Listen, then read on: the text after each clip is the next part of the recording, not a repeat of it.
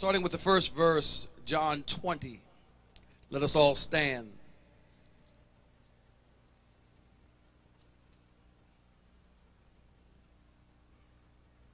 Now on the first day of the week, Mary Magdalene went to the tomb early. Say early. While it was still dark, and saw that the stone had been taken away from the tomb. Then she ran and came to Simon Peter and the other disciples whom Jesus loved, and said to them, "They have taken away the Lord out of the tomb, and we do not know where they have laid him." Peter therefore went out, and the other disciples were going to the tomb. So they both ran together, and the other disciple outran Peter and came to the tomb first. And he, the other disciple, being John, stooping down and looking in, saw the linen clothes lying there, yet he did not go in. Then Simon Peter came, following him, and went into the tomb. And he saw the linen clothes lying there, and the handkerchief that had been around his head, not lying with the linen clothes, but folded together in a place by itself. Then the other disciple, who came to the tomb first, went in also, and he saw and believed.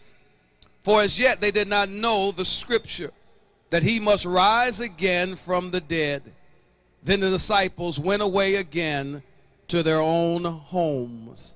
Then the disciples went away again to their own home.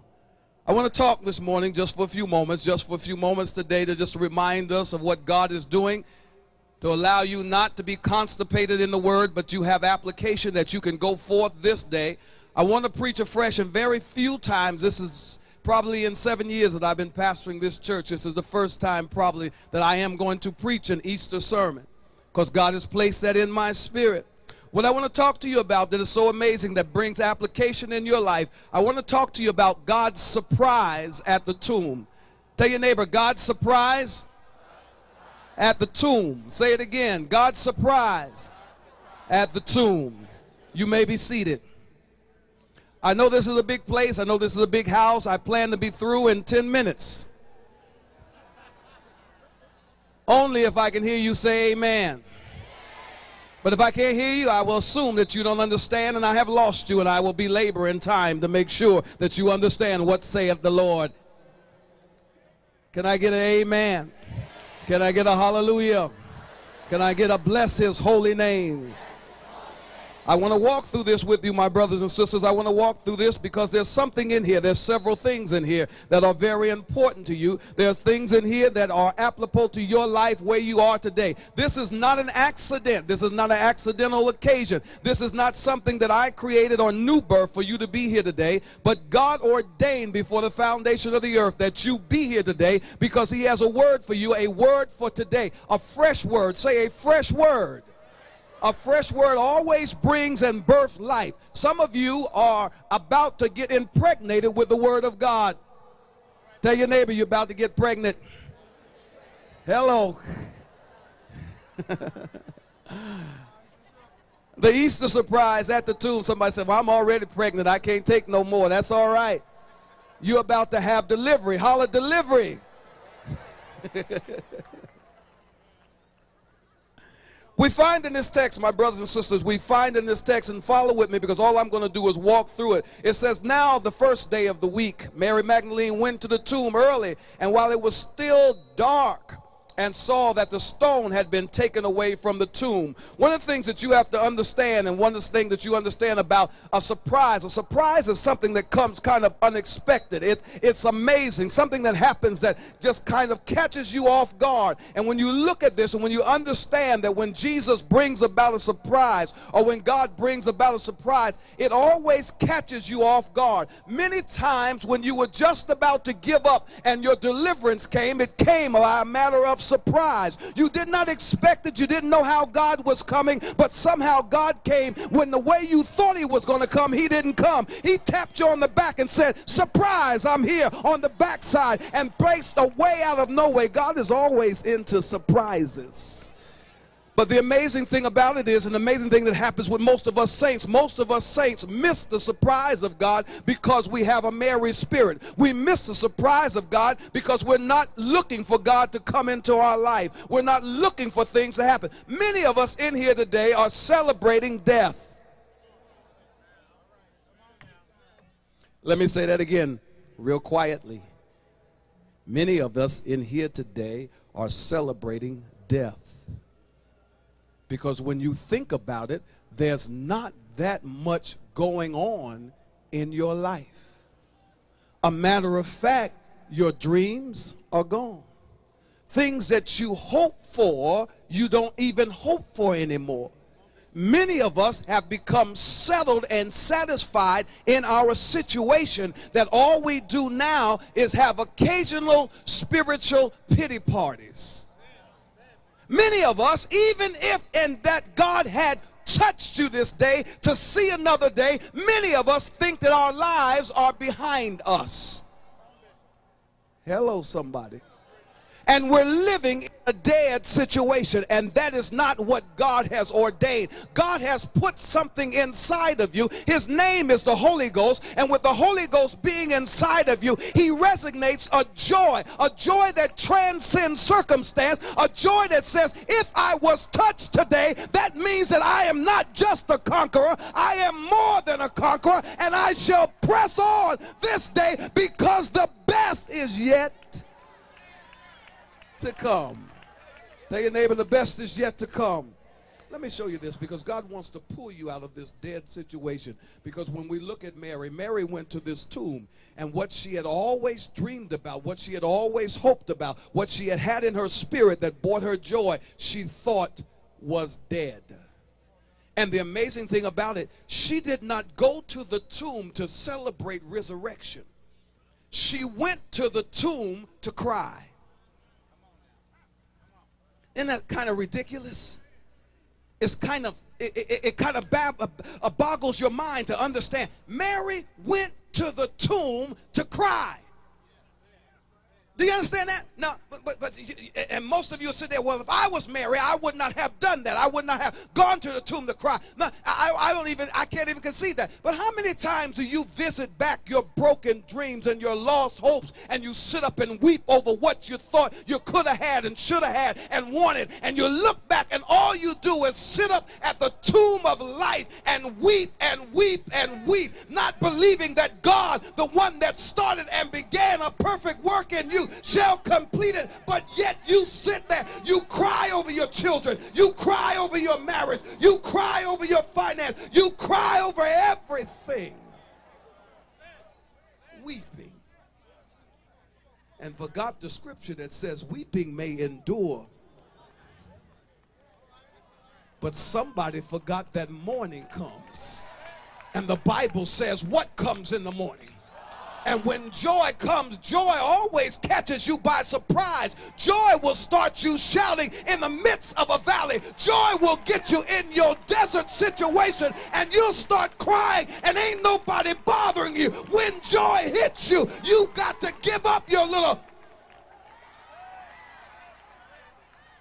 dead stuff, and you got to move. Watch this. Let me run through this real quick, because I'm getting tied up on that first part. Here she goes. She comes to the tomb. She comes early and she visits early.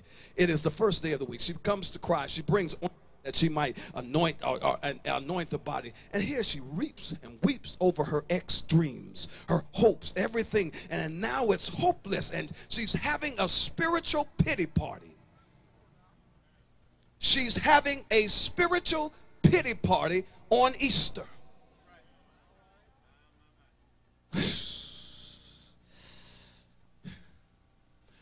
Can you imagine how many of us cry and weep and hurt and get in pain and result to things that are ungodly for a relief of pain when you think that everything is over? Mary thought everything was over.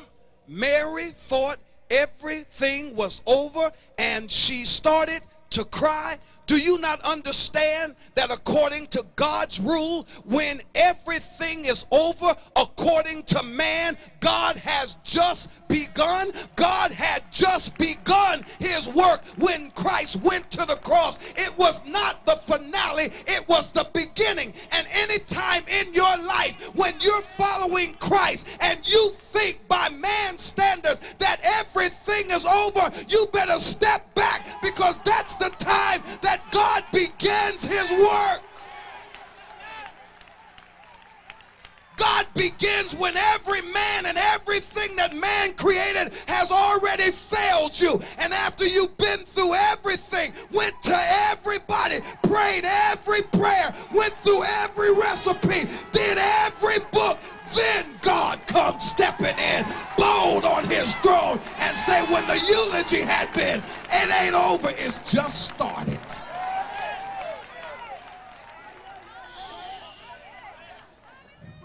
She did it, the first thing that she did early in the morning. And I think that we got a bad picture of Mary, because many things I read and thought about Mary I did not understand in this text, and I said some things that were wrong, and I asked the Lord to repent. I repented.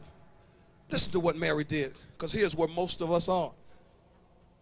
She saw the stone that sealed Jesus' body in Joseph's tomb.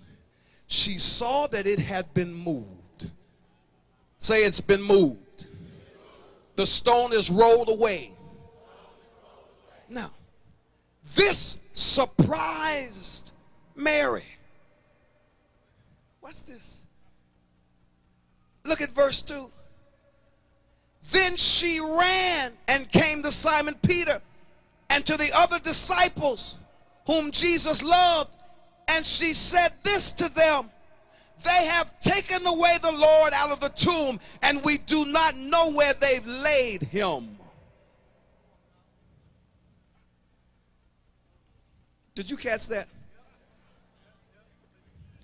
I used to preach that Mary was the first evangelist that ran out to proclaim the good news of the resurrection. She wasn't running to talk about resurrection. A matter of fact, Mary didn't even go look in the tomb to see if he was still there. She saw evidence that something came out, but she did not go deep enough to find out what happened. You see, God will give you evidence that something happened, but you cannot just look at it and run. You've got to go a little deeper to find out what God has done. See, you got to understand this. See, the Lord moved the stone not for Jesus to get out. He moved the stone that others could come and see that he's not there.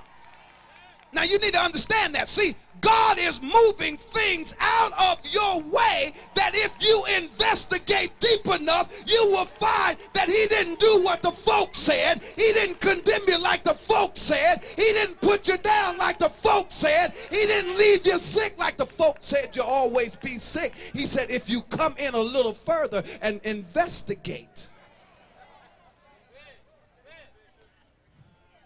You know, one of the biggest problems we have is too many of us never go deep enough. And God is moving things out of your way that you can see deeper. But Mary had a premature conclusion that he had been stolen.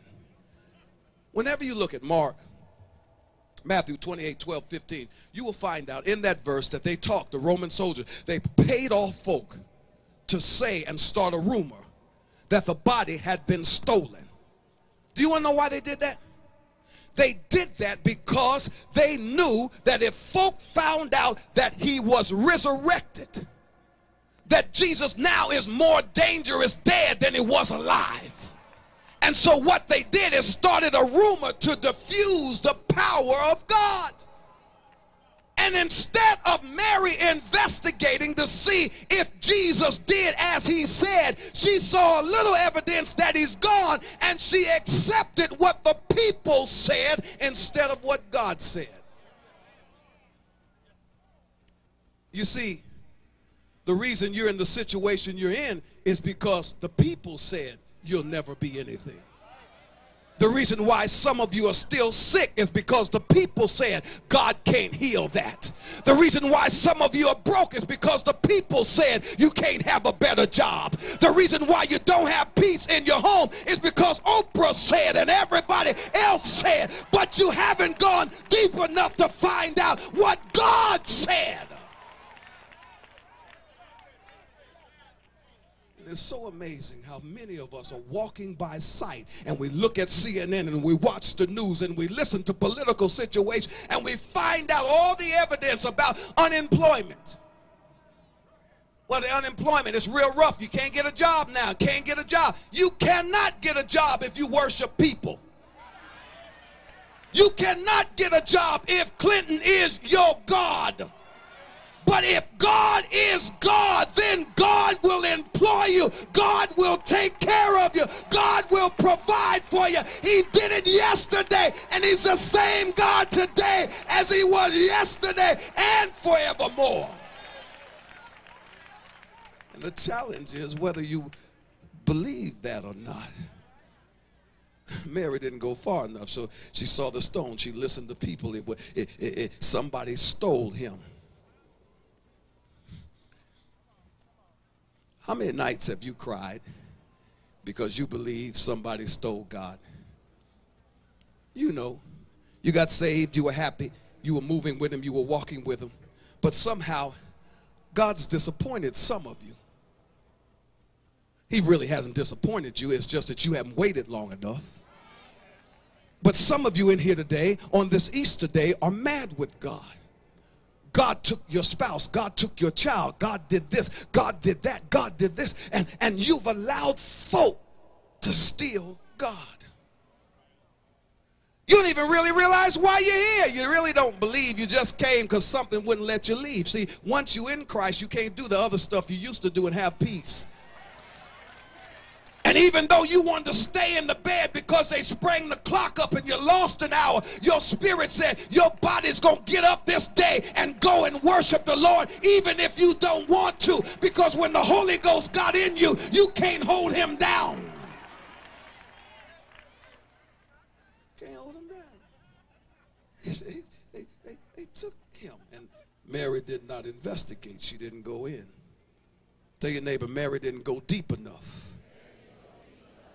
She didn't seek him like she was supposed to. She went running like many of us. And one of the biggest problems of the saints is, one of the problems I have is that many church people try to steal my God.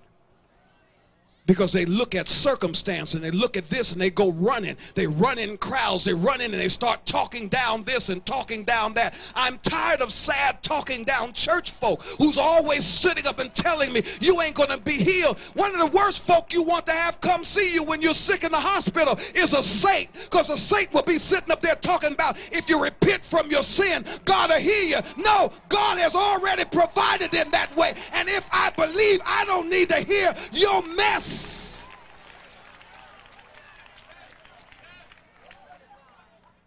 Look deep enough. Watch this real quick. Watch this. Watch this. Watch this. Watch this. Third verse. Peter therefore went out, and the other disciples, and they were going to the tomb, so they both ran together. Here's Peter and John. They're in a race to the tomb, and with the other disciples, John outran Peter and came to the tomb first.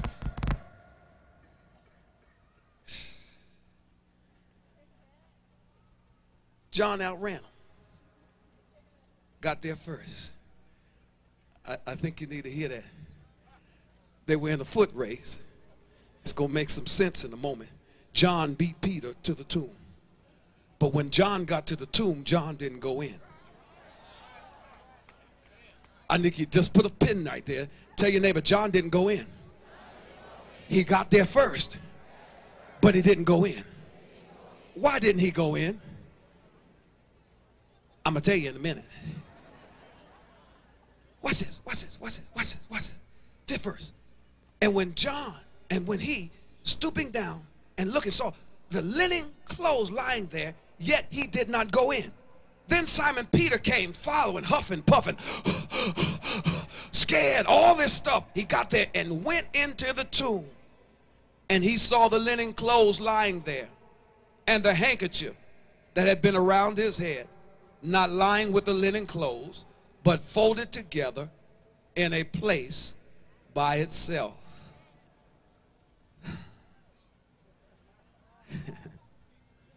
Let me take a side note. I'm going to tell you something. They're crazy. Tell your neighbor, they were crazy. If Jesus took the time to get out of his clothes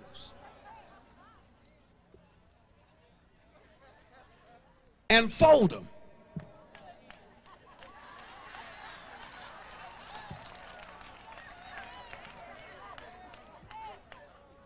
and fold them,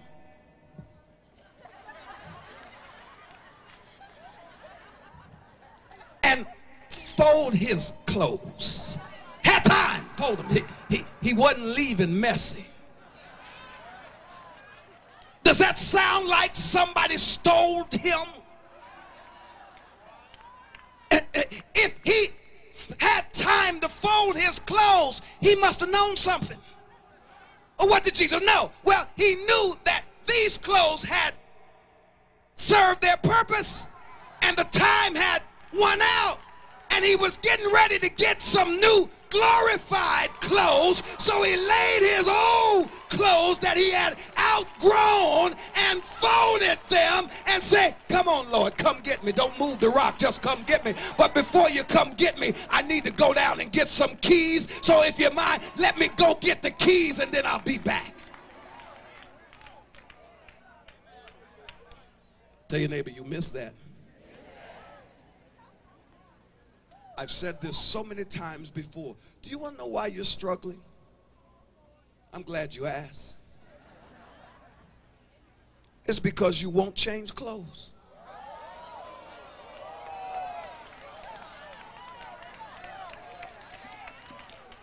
Do you understand? I'm 40. I'm not wearing what I was wearing when I was 1. And somebody asked me, why aren't you wearing what you were wearing when you were 1? Because if you would wear that, you wouldn't have to spend so much money on your wardrobe. And I said, that would be wonderful if I could wear the diapers and all those things, even to the day. It would be wonderful. But I have grown. You ain't following me. See, when you grow in Christ, you outgrow those old clothes. And whenever he gets ready to take you to a new glory level, he reclothes you with something new that matches your knowledge.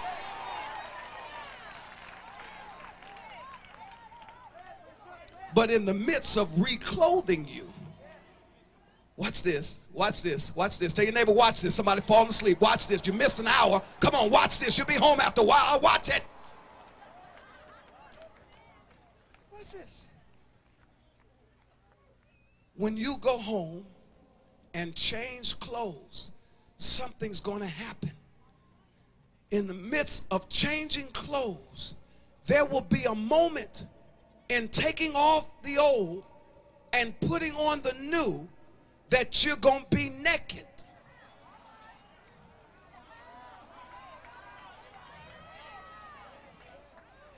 And it's all right to change clothes in private.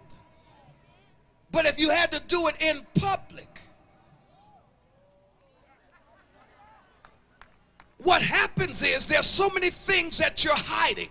And so many of you have gotten comfortable just being saved that God is have to take your clothes off and strip you down to get naked again to show you who brought you in this world, to re-educate you that everything that you have come from him. And then when he denotes you for a while, then he reclothes you and promotes you.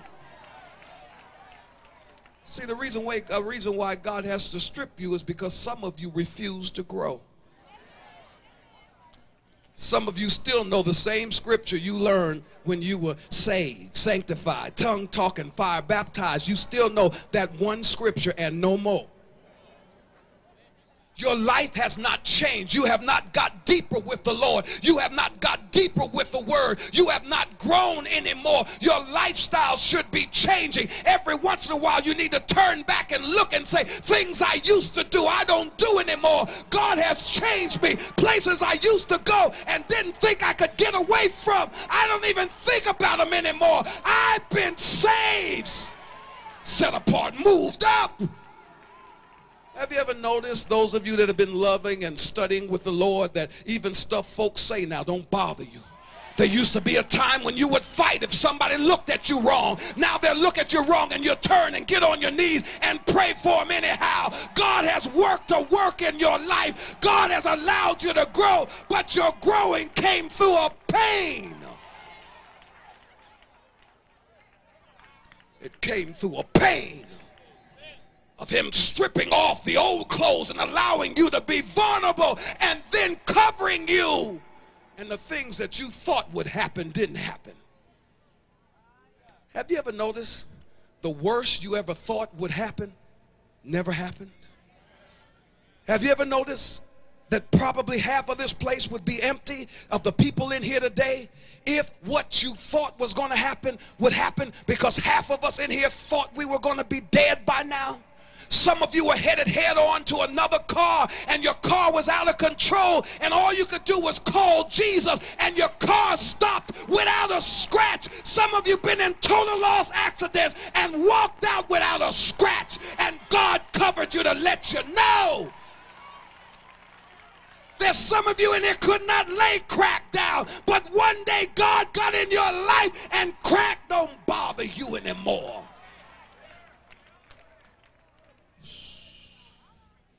He folded his clothes, and whenever things get real rough, all you got to say to yourself is, God must be getting ready to put me on some new glory clothes. So I'm not going to resist. I'm not going to fight him. Not only that, he took the handkerchief that was around his head and he took it and he folded the handkerchief. When you understand that that represented a veil over his face, that before he died and was resurrected, only few people could see his face. But now the Lord said, because I've died and I'm getting ready to be resurrected, whosoever wants to come to me, they can seek my face. It's amazing. It is absolutely amazing how many of us in our dead situation have believed the lie that unless you're this or that and do this or that, you can't come to the Lord. It's amazing. On Easter, in your dead situation, because part of the reason your situation is dead is because of your disobedience to God. And so therefore the devil told you, he told you that God ain't going to honor you because you're the one that messed up. No. Jesus said, no, you still can seek my face. I am still going to honor my word. I still love you in spite of. And whenever you're ready to make a change, I am ready, and I'll put all of that behind you. It is amazing how many of us miss blessings of God because we don't come boldly and understand we can come on our own. I need a preacher to pray for me. I need Bishop to touch me. I ain't gonna be there. Have you ever noticed when you really going through, ain't nowhere around?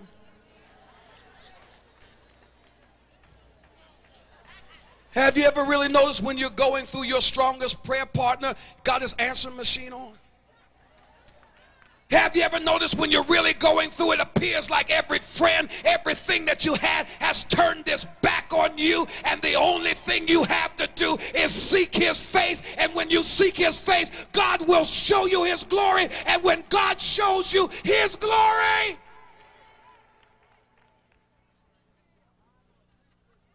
it's so simple. Watch this. Watch this. It's amazing. Look at verse 8.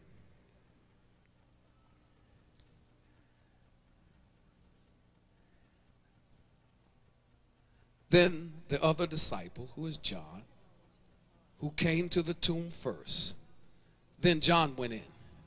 Say, John went in. He waited, but now he went in. John went in. What did the text say? When John went in, he saw and what? Peter believed he was stolen. Mary believed he was stolen. John ran to the tomb, outran Peter, stood on the outside while Peter went in. Peter came back out, shaking his head. He's gone. John went in, looked, and believed.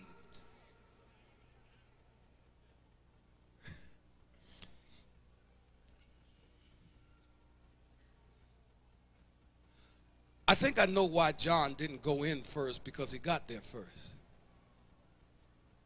I'm going to tell you. I like to just make a suggestion that by the time John got to the tomb, he wasn't tired, but he couldn't go in because he was shouting.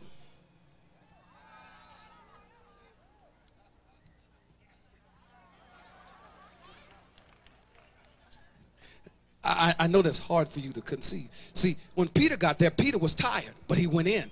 John couldn't go in because he was shouting. Isn't it amazing? Some folk don't need a whole lot of evidence.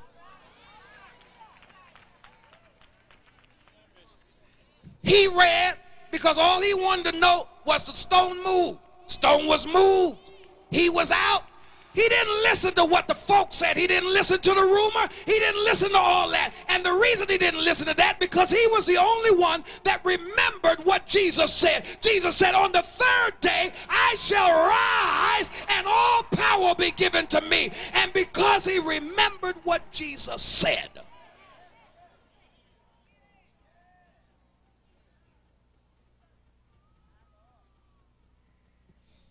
You want to know what your problem is? Memory lapse. You don't remember what he said. You want to know what Mary's problem was? She had two problems. Her first problem was memory lapse. She didn't remember what Jesus said. She didn't understand because she didn't listen to what Jesus said. And then the other problem she had was in verse 1. She went and it was dark. Hear me. There will be some night times in your life when you can't work, when you can't move, where you can't even pray.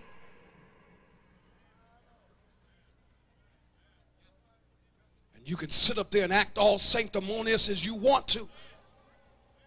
But there will be periods in your life where it will be so dark, you can't get a new word. You can't get down on your knees and concentrate. Everything in your life will seem like it's going to hell. It looks like destruction. It looks like it's all over. That's not the time to investigate. That's the time to believe. See, in your midnight, you ain't got time to be trying to find out a whole lot of things because you can't concentrate. You can't get yourself together. You're crying, you're going through, you're this, you're that. Folk are bringing you bad news and this.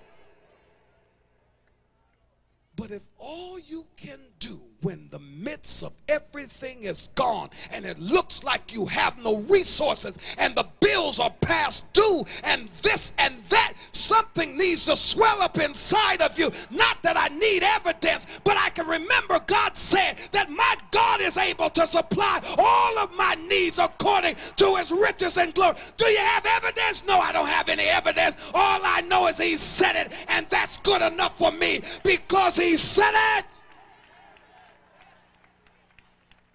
Because he said it. Because he said it.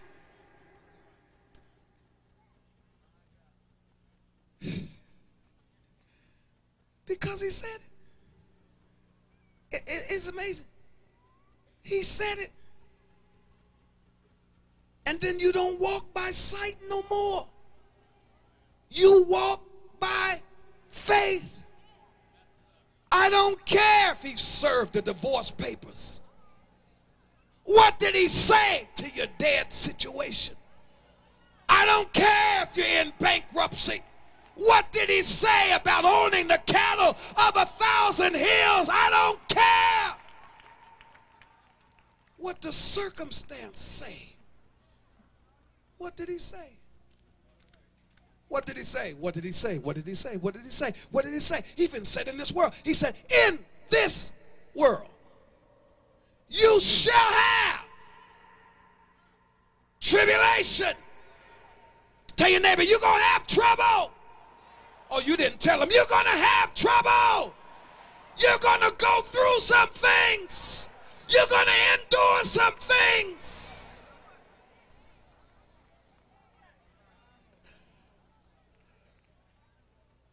It's amazing.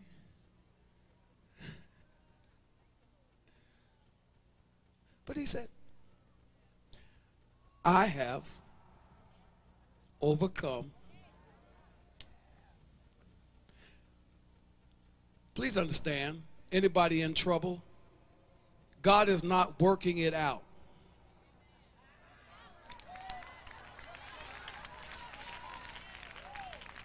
God stopped playing chess. God does not sit there and wait for the devil to make a move and then he makes a move. Well, you got that one, well, I'll get this one. You got that one, I'll get this one. No. God's played the game already, knows what Satan's going to do already, knows where you are already, knew where you were going to be today before you were even born already. Guess what? Whatever you need, he's already worked it out. And if you stop going by what you see and start operating on what he said, God has already provided a way of escape. Your situation is fixed.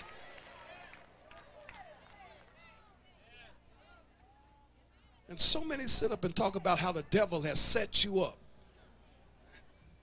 You ain't got to worry about the devil setting you up. God has already fixed the setup. Everything the devil does to you, all it does is make the saint get closer to God. The only time the devil can mess with you is when God moves his hand and say, go ahead, try them, see if they'll curse me, and then I'll continue to protect them. God will not allow him to get over on you. And if it seems like you're being overwhelmed, God is complimenting you. God is saying, well, you're tough for me. You're real tough. And I'm going to allow you to see how tough you are. You can take authority in your life.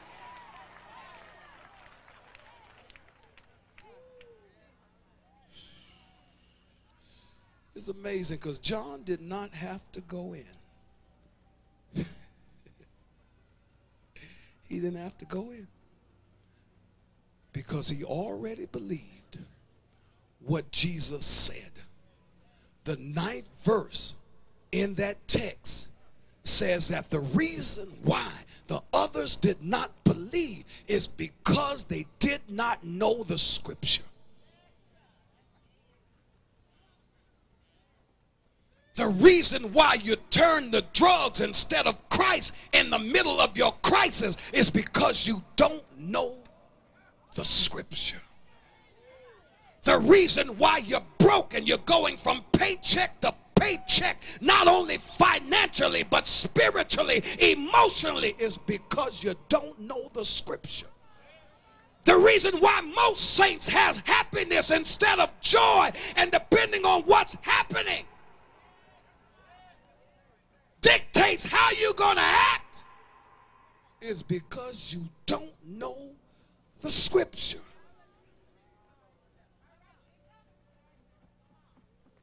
And we sit up every day like we're watching the soap opera as the world turns, seeing what's going to unfold tomorrow. Let me tell you the end of your story.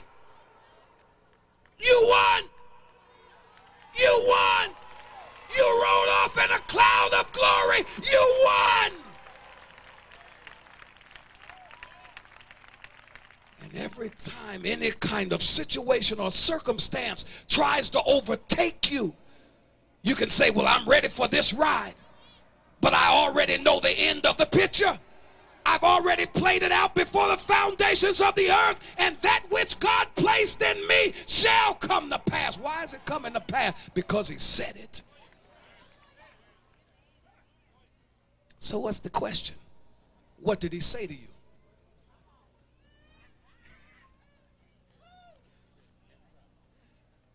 And a hush went over the dome. Because you want to know why you're suffering so? It's because you don't know what he said to you. Let me give you an illustration real quickly. God has blessed me tremendously. I can remember the day that every time this time of year would roll around, I would be so deep in debt that I was always waiting for my income tax return to bail me out. I wasn't like y'all, and I would go to church and testify about the deepness of debt, and I know God is going to provide a way out. I knew it because I filed my income tax and knew how much was coming back that was going to bail me out.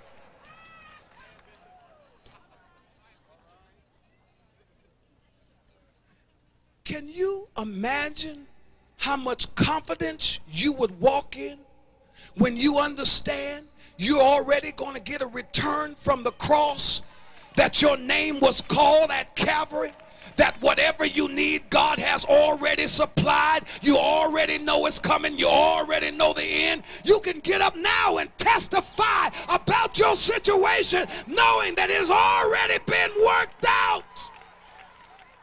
And all you got to know is what God said. Let me wrap this real quick, because I talked about God's surprise. After all of this, isn't it amazing to find out Mary still didn't believe?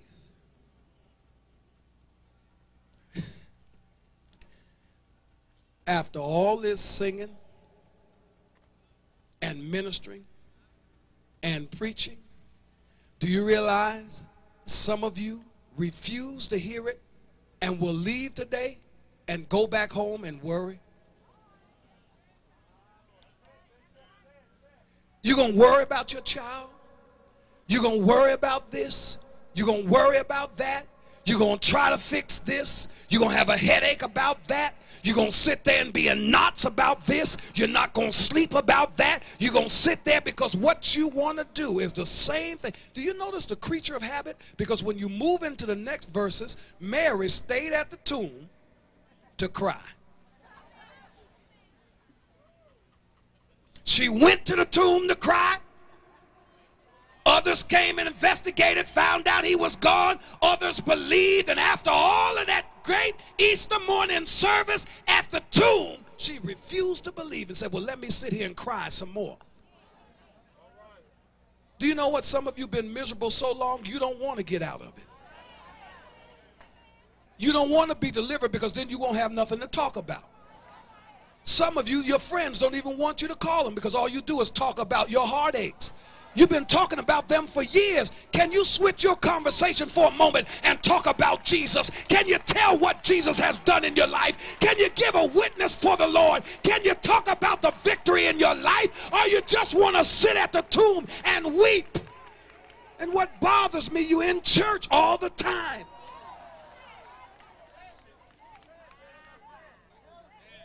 But you want to go back to your dead thing. Tell your neighbor, go back to your dead thing.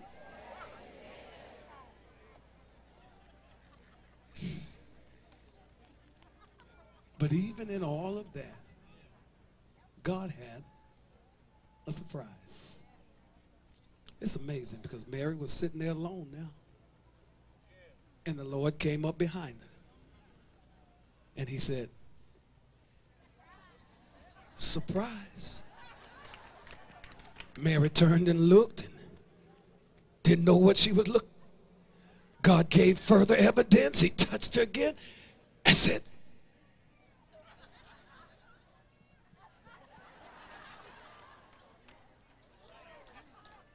and at that moment she turned around and recognized it was him, and she hollered out, "Teacher!" Isn't it amazing?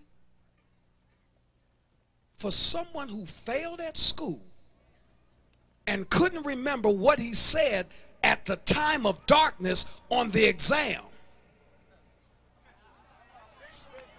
Oh, please understand, if we were going to make it in heaven doing our grades on our exam, see, I don't care how much word you can splurt out from Genesis to Revelation when everything is going right in your life. Let me see what you say when you're in the shadows of death, when you're going through. Let me hear what you got to say then. That's the time when you pass the test. That's the time when you whoop the devil. That's the time to claim victory.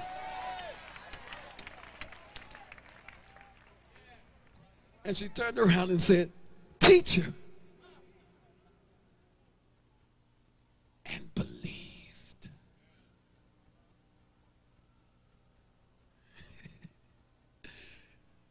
Isn't it amazing? God has a record on surprises. Did you not know that? Somebody in here today needs to be surprised. Let me tell you one thing. God is not going to come the way you've been praying for him to come. It would be nice if you hit the lottery knowing you wasn't supposed to play, but you played anyway, and you justified it, that God knew how hard it was for you. God ain't going to come that way, especially for you. And even if you hit, he's going to send a devourer to come and take that from you. Isn't it amazing? You prayed and you were lonely. And you wanted somebody that looked like Billy D. You wanted somebody that looked like Denzel. You want them tall, dark, handsome, muscular, strong. And this short, round, bald, slewfoot, bow leg man of God came up to you and you said, "Pfft." But you couldn't leave him alone for some reason, and you kept looking and you kept looking, and you married that one, and that's the one that God placed the joy into. That is the one that God said. He said, "Surprise. I can put good things in small round packages. I can bring up things that you never thought before. I can give you something tall and handsome, but it might bring you a lot of tall, handsome hell. But I can bring you something short, filled with the Holy Ghost, talking in tongue with the fear of God."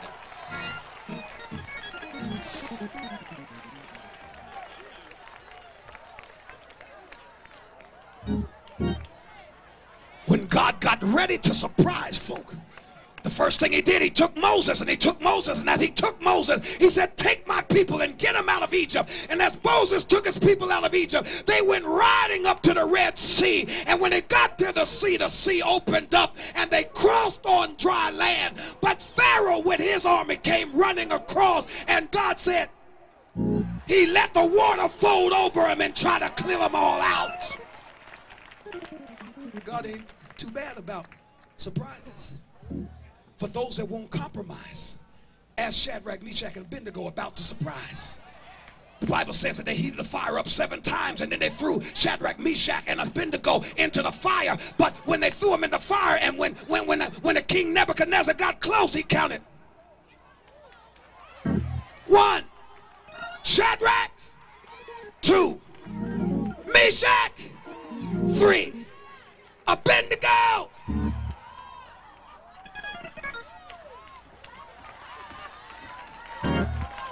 He looked over there, he said, "I count 1, 2, 3. Jesus jumped out of the fire and said, "Hey!"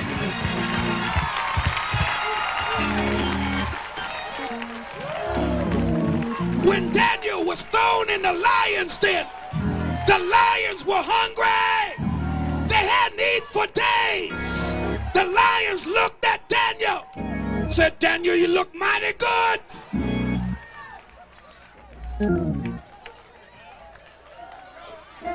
And when they got ready to eat him,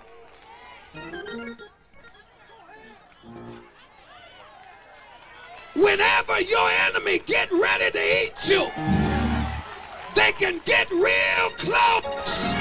But when they get ready to open up their mouth, God will give them lockjaw.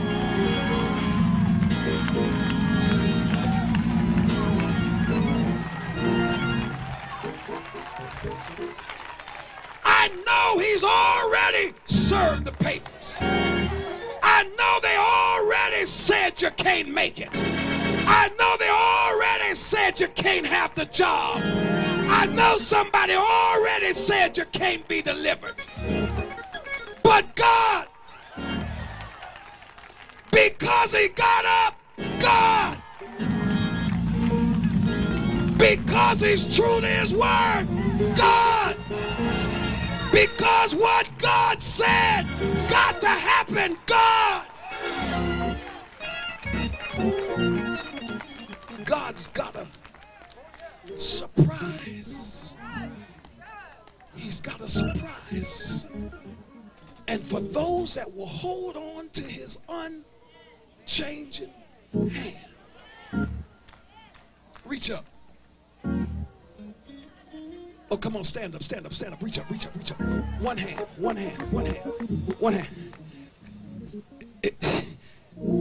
One hand, one hand, one hand. I know they said it's hopeless. Uh-huh. One hand. Don't need two. One hand. One. One for the Father. One for the Son. One for the one hand. Whatever you need to fix your dead situation, you can pull it down out of heaven. Now, you ready to pull it? Anybody sick? There's a drugstore. Don't worry if you haven't seen the doctor. They only have one medicine. Anywhere you reach in the drugstore, on every shelf, it's the same thing. What's on the bottle? The bottle says, hem of his garment. What's the dosage? One touch.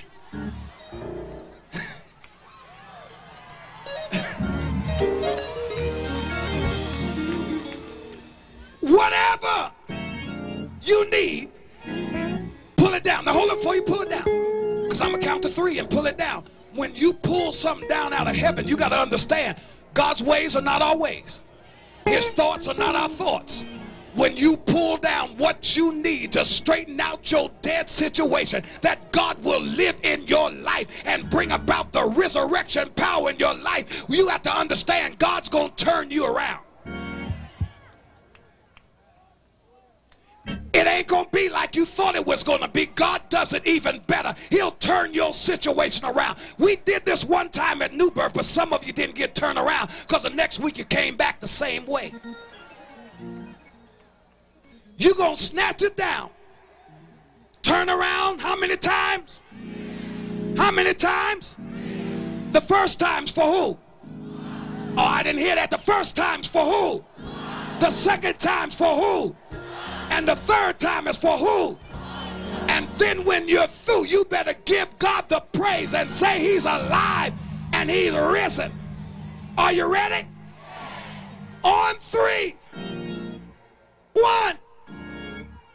Whatever you need. 2. Whatever you need. You ready? Hold on a minute. Hold on. Put your hand down. Put it down. Put it down. I got to start all over. I got to start all over. Thank you, Holy Ghost. Please understand this. Girlfriend, you ain't getting nothing like this. And I looked over the crowd, and some of you ain't getting nothing. You ain't getting nothing. Now, if that's the way you're going to be, sit down. Don't get in the way of the Holy Ghost. I'm talking to folk that want to get delivered. I'm talking to folk that want their life changed. I'm talking to people that believe in the resurrection power of God. I ain't talking about them half-hearted, half-wit, not warm, not cold, lukewarm folk that came in here just to be in here. I'm talking about those who understand I serve a risen Savior. You ready? Now, if girlfriend is like this, when you pull it down, pull hers down too. Ready? Well, some of you struggling with drugs, you might have to get on your tiptoes. Mama used to keep the cookies on the top shelf. 1, 2.